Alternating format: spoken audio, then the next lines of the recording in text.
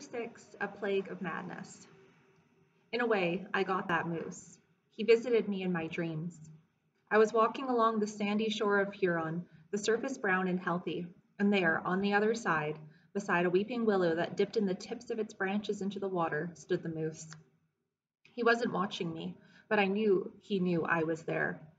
Another time, I was walking through the bush, my right hand outstretched against the cool brick of a building buried deep in the trees. I followed the wall straight for a mile until it turned the corner. I walked around the corner, way down this side, which seemed to go on for another mile, was the moose, blocking the path between the brick and the dense thicket of bush. I started walking towards him.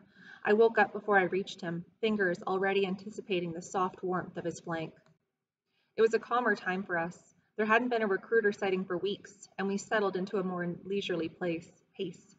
We enjoyed this new cadence, taking the time to help Chiboy gather sticks for arrows, playing in the clearings dotted with strangely robust flowers, new to the territory. Only Wob seemed stressed. She rushed ahead when we took our time. She was the last to fall asleep, walking the perimeter of the camp and double-checking the wire alarms. She ate little and said even less. There was no real way to figure out what was wrong.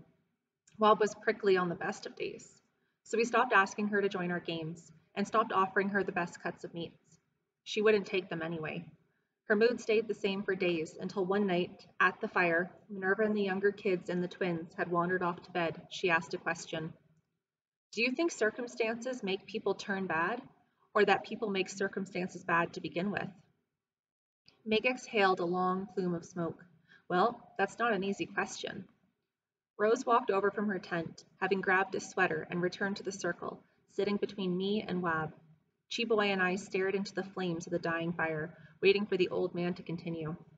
I was surprised to hear her talk after such a long silence and wanted to engage, but if anyone could address her question, it would be him. I read this book once, written by this Algerian fellow. Camus was his name. He examined the heater on his smoke, packing it in and trimming the ashes by dragging it on a rock by his feet. Anyways, in this story was all these people trapped inside their own town because the plague attacks them and they are put into quarantine. I'd never heard this story before, but I knew what a plague was. That's what they were calling the dreamlessness when it started, a plague of madness. So these people, they start to change. Some of them, like the doctor, stay close to the same because he gives everything he's got, his time, his expertise, his clinic, to working for the people. But I guess that's changed too, just closer to his real nature. So we change because of circumstances. But if you're a good person, can you change in a good way? Wob sought to cut to the message right away. Well, not necessarily. He stubbed out the butt and popped the remainder in his pocket to roll into the next one. I think it's more like you do what you need to in order to keep yourself intact. It's about motivation.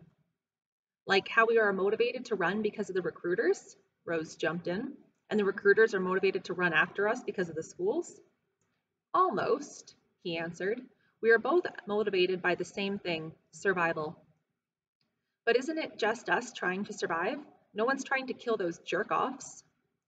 But nevertheless, they are dying, mostly killing themselves, mind you. And so they are motivated by the need to be able to survive, and they see the solution in us. Wob was on her knees now, listening so hard she was leaning towards each speaker. So we're the same? In a way. So then I'm right. If we're both motivated by the same thing, and they are the ones hurting people, then that's their nature. They're bad to begin with.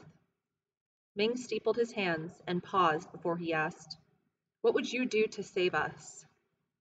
We looked at each other, faces bright in the singular light of the fire. We were family. We were all we had. The rest was dark and unknown. It was Chiboy who answered, Anything. Wob spoke after him. Everything. Rose reached across the space and put her hand on mine. I grabbed it and laced our fingers together. Exactly. We all do what we can to survive. Right now, they can chase us. And us? We can run. It may not always be this way, and who is to say what we will be capable of? We were quiet for so long. Mig began to stand up, pushing his hands on his thighs when Wob spoke again. I saw men in the woods. Ming sat down. We waited. We were on the hunt last week. 2 of them. She looked up at us. And I knew one of them. Chiboy slid closer to her. Who was it? She shook her head. Someone who wasn't very honest. Someone from my old life. Chiboy got uncharacteristically gruff. The one who did this? There was anger in his voice, and he touched her chin where the scar ended. No, she pulled back and stood up. I didn't know him very well. He was with one other. Indian? Mig asked. She nodded, and Rose squeezed my hand a little. We were always excited at the possibility of more of us. Mig must have seen the looks on our faces, the sudden excitement, because he said, Not every Indian is an Indian. We stayed there in silence until the fire died out, then made our way to the tents.